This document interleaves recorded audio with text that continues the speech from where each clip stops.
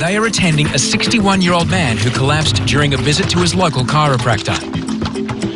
That's all you'll need. They'll have their own Viver in there. All right. The chiropractor immediately began CPR. Within minutes, an intensive care ambulance arrived. The situation was so critical, they called for backup.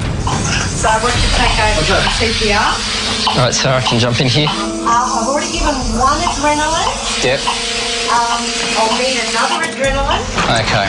Paramedics hope a second shot of adrenaline will help stimulate the man's heart. So there's no pulse? With no pulse, there's only one option left. Do a charge. Everybody clear? All clear. Shot. That's the next adrenaline ready to go. CPR at 17:06. Paramedics wait to see if his heart has responded. Come on, John. Come on, John. Yep. I can't find the pulse. No. The defibrillator hasn't worked. All paramedics can do is continue heart compressions as they get the man to emergency. Confirmed cardiac arrest.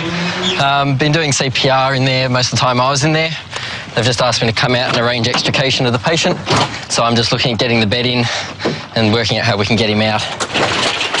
Just a matter of hoping his heart will start working again. Ready? Okay. Count of 3. 1, 2, 3. Got it.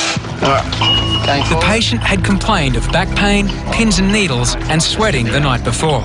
Now, he's fighting for his life. I don't think he really had an opportunity when he collapsed to realise what was happening. I think it would have happened really quite suddenly for him, even though he had the chest pain since last night, even though he probably could have prevented it. If the man had gone to hospital last night instead of the chiropractor this morning, his prognosis may not be as grim. Righto, rolling off.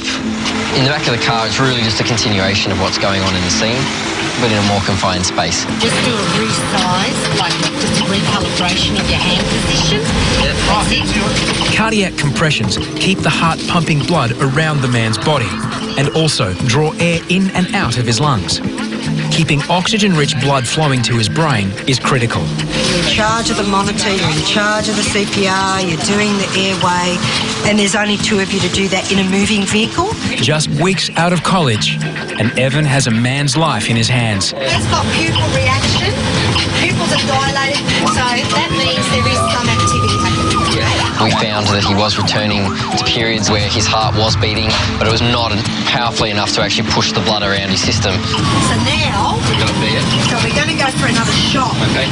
We had to stop at one point so we could shock. So Evan took over that, and he did that really well. It's the first time Evan has had to use the defibrillator in a real-life situation. Stand clear, delivering charge. Good man. Okay. Seems like such a trivial thing to just press a button on a machine and it's all done, but it certainly caught me by surprise. The first time I did it, I hadn't really appreciated that, even having seen it in movies. I mean, the whole body reacts. As a probie, I think it's really confronting. As a more senior officer, I suppose this is the thing we do best. Call was booked at 14:23. So, he's been in cardiac arrest Since 14:23. The man has now been in cardiac arrest for 54 minutes.